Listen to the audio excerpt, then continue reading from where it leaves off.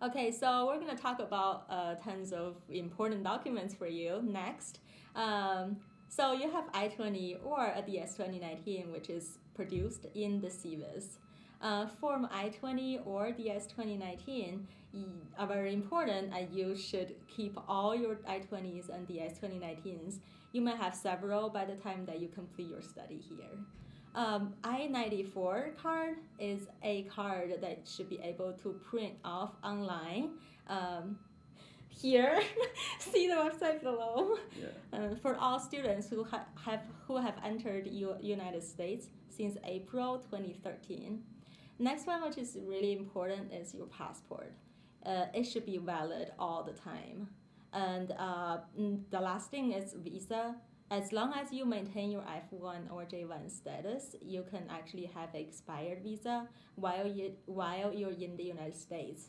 However, when you leave the United States, you must renew your visa in order to re-enter the United States. So this is how the first page of your I-20 looks like. So here's what the first page of your I-20 looks like. Please note the following important information. CVIS ID number. You will need this number to pay your CVIS I-901 fee prior to your entering the U.S. B. Educational level.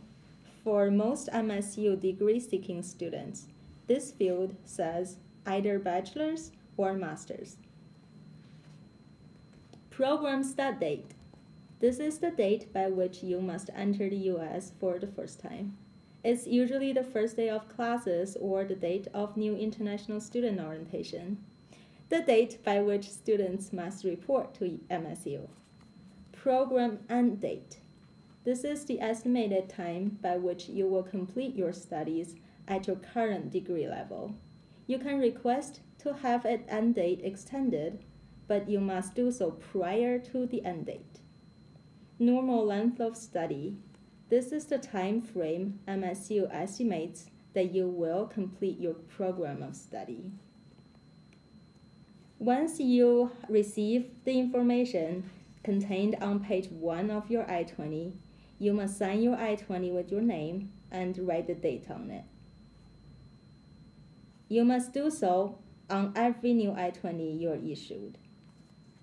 The second page of your I-20 must be signed prior to your departure from the U.S. if you intend to return. If the second page isn't signed, you will not be able to re-enter the U.S. with your I-20. Travel signatures must be less than 1 year old upon your return to the U.S. Page 3 of your I-20 is not shown, but please read the third page of your I-20. It has important information regarding your immigration status. If you have any questions about anything you read on page 3, please ask a member of the IS office. This is example of a current arrival and departure record, or I-94. This document can be printed and reprinted from the internet. It also contains the I-94 number or admission number. The expiration date is also indicated. This should say D-S, which means duration of status for all F and J students. If your I-94 card has a date or does not say DS, please notify the IS office immediately.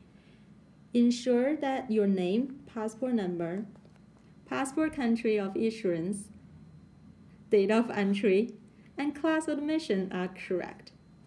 If any information on your I-94 is incorrect, please notify the IS office immediately.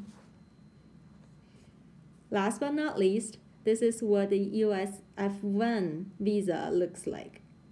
And J1 visas are very similar. It contains the following information. A. Visa type. For most of you, this is F1 or J1. B. Expiration date. You can be in the U.S. legally with an expired F or J visa as long as your I-20 or DS 2019 is valid. However, if you depart the U.S. on an expired visa, you must reapply for a new visa before re-entering the U.S.